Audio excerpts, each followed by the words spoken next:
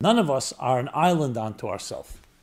Now, when you're familiar with physics, especially quantum mechanics, understanding that there's an integral unity that bonds and connects literally every atom in all of existence, billions and billions and trillions of miles away, not fully understood, different theories, string theory, other theories that try to explain it all, you come to realize this, everything is really like all connected by like an invisible quilt.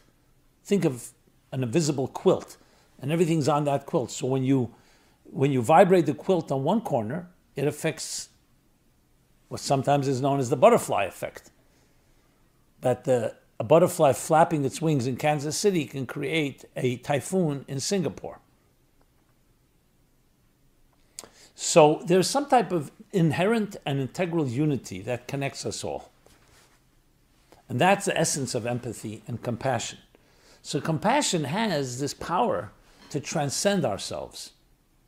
But we have to allow it, obviously, to manifest. If a person is completely consumed with themselves, they're not even going to look at another person in joy or in pain, and therefore not empathize with them. So there has to be that openness. In other words, being selfish and completely self-consumed can't close us off to be blinded to others. But if you don't do that, and you allow your eyes to see, you allow your ears to hear, you allow yourself to be sensitive to the vibes around you, there's a connection between all of us, and compassion reveals that connection.